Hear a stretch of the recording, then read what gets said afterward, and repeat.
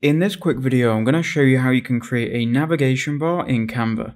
Because if you notice, a lot of the Canva templates, or mostly all of them, when you go ahead and create them, they don't have a navigation bar where you can click like contact and it will take you to the contact page. So I'm going to show you how you can do that right now. So the first thing you need to do is you need to go ahead and rename your pages. So click on the first page and then click on notes, and you'll notice here the first page will be called probably home.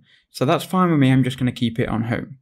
So now we're going to go to the second page, click on that, go to notes, and this page is called background. Now that doesn't really make much sense for me, so I'm going to call this portfolio 1. So we've called that portfolio 1, we can now go ahead and do the next page, which I'll just call portfolio 2.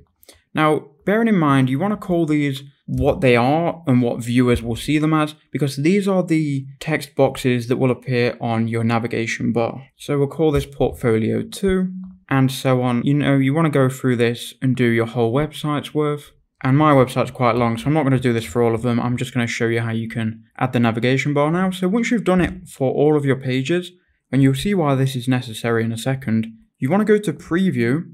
And then on preview, you want to make sure you've got with navigation checked. And once you've done that, you're going to see here you've got your pages that you've renamed. Now, if I click on, let's say, portfolio 2, it's going to take us to the portfolio 2 page. Same if I click on contact, it's going to take us to the contact page. Now, when you go ahead and publish, you want to publish the website, and you want to make sure that you've got here with navigation checked. If you've got with navigation checked, the navigation bar is going to appear. So once you've got with navigation checked, go ahead and click publish website, and then your website will be live with the navigation bar. I hope that was quick and did help you out.